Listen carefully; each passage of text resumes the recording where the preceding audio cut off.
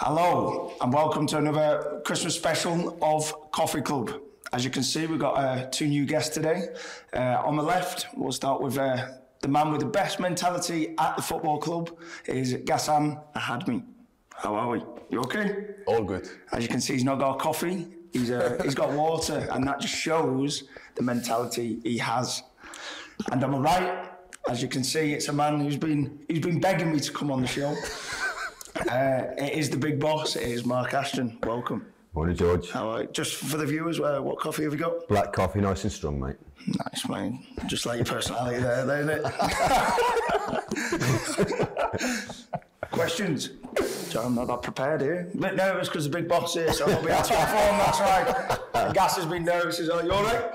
I'm okay. Good, mate. Good. No pressure, George. Yeah, no pressure. First question. As Mark's here and the window's just around the corner, who are we signing in Jan? Hopefully no centre halves. No, I was going to say we definitely need at least one. Can you answer that? It's that time of the year again, isn't it? It's transfer window in January is always difficult. We've said publicly we are going to try and bring some players in, and I'm convinced we will do that. I'm not going to talk about positions with you two sitting here. I'll get myself into a world of trouble with a gaffer. But no, we'll be active. It'll be busy for us, I'm sure, George. But yeah, looking forward to getting a couple more bodies in. Nice. Well, all helps, doesn't it? For the big goal. We all enjoyed a nice lunch yesterday. What's the best part of Christmas dinner? Gas, do you want to start? Yeah, I'll start. I would say that the best part of it is that we were all together as a family, I would say. So it was a nice moment. Nice. And just for the viewer, we had our Christmas dinner as a club yesterday. So it was lovely. Mark organised it, I think.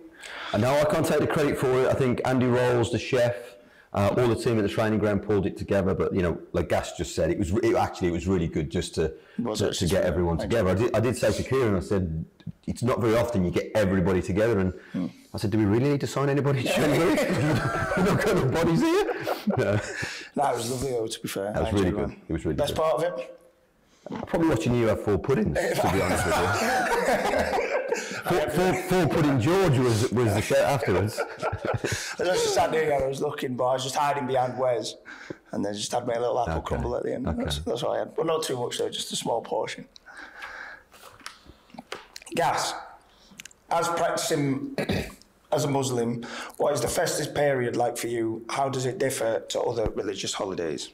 Yeah, so me as a Muslim, I don't celebrate Christmas, although it's a time that if I can, like other families that they do celebrate Christmas, they so they get together with the family and everything. So more or less it's the same for me, although I don't really celebrate Christmas. But our festive period is called Eid Mubarak, and it's twice a year. Once is nice, right? Nice. Yeah. So once is when Ramadan finishes. When is that? When's Ramadan? Yeah. So Ramadan every year is like 20 days earlier. So this year we like March, April ish. So yeah, that's it.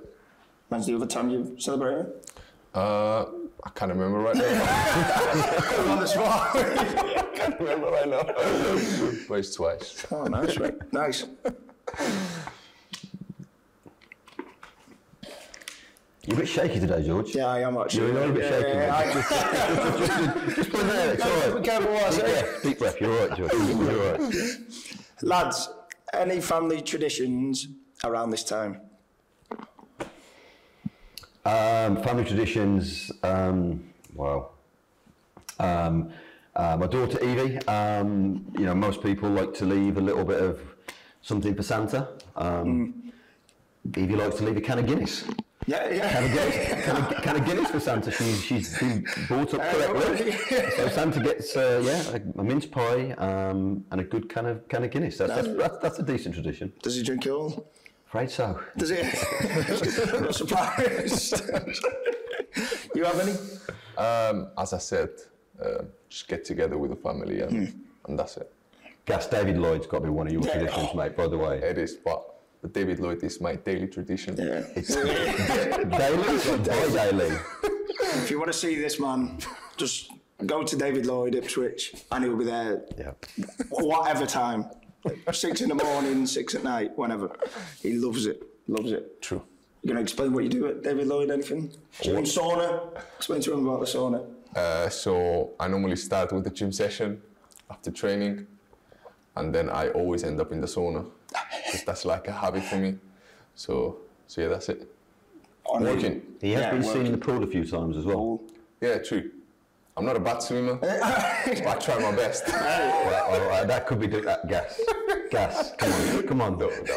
So I saw Gas in the pool. You know, I'm an okay swimmer. By the time I finished, I felt like an Olympic swimmer. I had to throw the ring in twice to him to pull him out. Is that true, guys? I differ, so I wouldn't say so. But listen, you're right in what you say. Gas is such a professional. He's detailed to what he eats, what he drinks. He lives in the gym. He lives the life. We actually call him Ronaldo at football. I can see why. Cristiano Ronaldo, that I is. can see why. But he's as dedicated a footballer as I've ever seen. He is. Thank you. You can smile, you know. But David Lloyd is closed on Christmas Day, Gas, just so you know. He's twitching, now he's panicking. Yeah, I'm sure you can do something for me. Yeah. You can We'll make the call, Gas. to be fair, he's actually... how many gyms are you signed up to? He signed up to a few, I know. Oh, has he? Yeah. 24-hour gyms. That's good intel, George. I didn't know. Yeah. So I have another membership into a 24 hours gym. Will that be open? I think it might be. Yeah, it will be. Wow. Yeah. So he'll be there, no doubt. He'll probably have weights at home as well. He does probably weights in his sleep anyway, so he'll be doing planks and that. That's how he sleeps, in a plank. Oh, I've got a prop for this next question. What is the best chocolates from a box of Celebrations? You like chocolates? Don't really have them, so I don't really answer this question. You must have had some Celebrations still, surely. Oh, I would say Twix then. Yeah, because that's the best. because that's the only one. That's the only one I know. It's a good question, George. I know for a fact what I'm going as the worst. Go on, what's your worst? Bounty. Yeah. It's the worst. Milky, innit? The worst one. It's like coconut. It's not honestly, Gas. No? You know, for a chocolate, you want something like... Sweet, nice. Yeah, and Bounty's just horrible. I've got to say, the whole Celebrations box really disappoints me when you look at them. Does it? Yeah. It's not the best. It's not the best. Oh. You can't be a bit Cadbury's, can you? No. Yeah, I do agree, Cadbury's. But I'd go... Maltese are best. Galaxy normal. Really? Yeah. Caramel. Gets in my teeth and that. Yeah, as you know, I have a problem with that.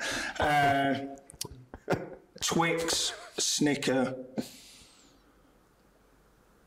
the caramel one, Mars. Oh no, Milky Way, Mars. You know a lot of detail about this chocolate store. Well, if you actually open it, all the Maltese ones are gone. So I don't know who that's down to, but probably the man behind the camera. That's what it is. Yeah. But that's what I would go. Yeah. Personally. I'd probably take the Mars first. Would you? Yeah, I would. Yeah, I would. More of a Snicker, man. Old school. I don't mind them. I feel like they get a bit sickly if you have too many. Yeah, but they're only little ones now, aren't they? Yeah, but there's about 50 in there.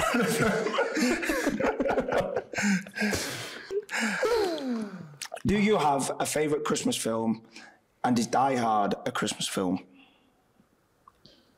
Asking me first? Or Gas? Have you seen Die Hard? I haven't seen Die Hard, but I'm answering the... Well, maybe I have, but I don't know how Gas, we've got to get you at the gym a bit. Yeah. Yeah, get you at the gym a bit. No, maybe I know the name in Spanish, but right now, that I don't know. But answering the first question, Alone at Home? No? I'm translating in Spanish. Home Alone. Home Alone. Okay. I know. Oh my God, brilliant. So can I just say, you know when he comes on as sub and the gaffer's giving him those notes, you might want to mention the gaffer, he's reading them backwards? Alone. I thought about it in Spanish, so I translated directly. Yeah. Yeah, you Good get film, though. good film. Yeah. Just the first one? Uh, Like the best one or two? yeah, three? the first one. The first one. Yeah, yeah. It's a typical one for Christmas. Yeah. Mark? You know what? I'm with you. Home Alone's a classic. Yeah. Yeah, it's a I classic. think there is a few you could pick though. Yeah. Elf. Yeah, I that's like. good. Yeah, I could The, see you. I could see you in that outfit. George, by the way. That's how I come to training every day. What's the? Is it the Santa Claus one? Where he falls off the roof. I've forgotten the actor in it. That tends to be a general theme in Christmas movies. Towards Santa falling off the roof. Oh, and he like turns into him. And he got. Oh my! I can't even remember the actor. I do apologise. He is really nervous today, George. All right, George. Come on. You're nearly there. You're nearly there. Come on, man. Breathe, Oh, you'll have to Google it. There's like it's an original one. It's quite newish, and I can't remember the name of it. I'm not sure. It's a bit not like big actor George, in the as film. usual, I have no idea what you're on about.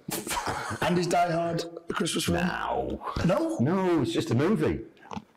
it's on Christmas Eve. Okay. That's why. So people class it as a Christmas film. Like it's set. on You'd like it, Christmas Eve. Gas. You'd like it, yeah. I think it is. I could see you in Die Hard, actually. Yeah, Oh, yeah? yeah, I You agree. could play a good Yeah. role in that. Hey, what is it about? Guns. Yeah. Guns. Guns. Yeah, Action. hotel. Guns, action, hotels, things blowing up. Yeah. Why would it be People hostage. Next minute. Okay. Big Bruce Willis. You know who he is? Yeah. Yeah, you'd like. He's in there. Watch it, Gas. Yeah. I'll tell you what, we'll get David Lloyd to put it on while you're training. Easier. I'll watch it then. Okay. I think it's a Christmas film. I think you can have that as a Christmas film.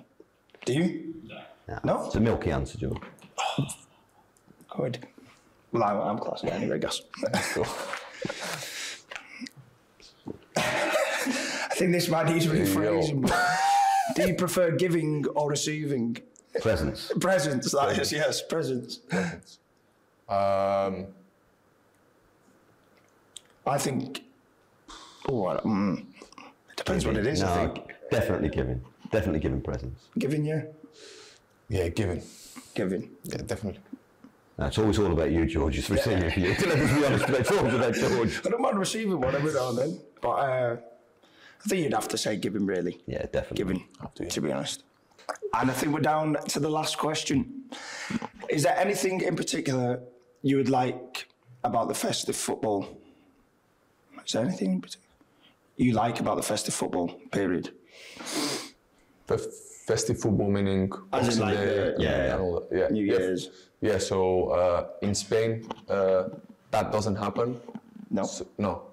Yeah, so they stop during the festive days, so there's no games. And I think that for the people that they are at home and they don't have, for example, that they are not working, and that is a good opportunity for the people, for example, to get down to the stadiums and watch football with the family. Because as I said, the families get together. It's a good way to have good and nice moments with the family, enjoying, for example, the team that you support. So I think that the football in England, when they play during these days, I find it ideal. So I think it's really good. Your job must be busy, Christmas period. Yeah, it is all year round, to be honest with you. But yeah, but like Gas just said, I think it's the coming together of people. I always think, particularly the Boxing Day fixture, it's great to be at home because you normally say it's going to be a big crowd. When saying that with Ipswich, it's always big crowds. It's always big crowds. Stadium's not big enough to get bigger crowds. I'm just looking ahead of the Oxford game. We've sold over 28,000 tickets with 400 travelling from Oxford. So the majority of that is Ipswich fans. It's incredible. Yeah. I've never been at a club where the fan base, I don't think is either so passionate or so big or gets behind the boys so much. It's incredible. So that coming together, there is like a magic feeling about the Boxing Day fixture. So it's just for me. It's a good fixture. It's great. And it's nice for the staff as well. We're working, so Christmas Day is match day -1. We're all in on Christmas Day. There's stuff Yeah, we'll be in. I thought yeah, we do things behind the scenes, you know. We do. You don't just turn on play on a Saturday. I thought it was just, honestly, I thought we'll it was just players, to be honest. I didn't really know staff was in. We'll be in. The grass has got to be cut and things like that. So. You forget about that, to be honest. You just think it's players, really. But it's nice because everyone comes together, and you know, families will be at the game.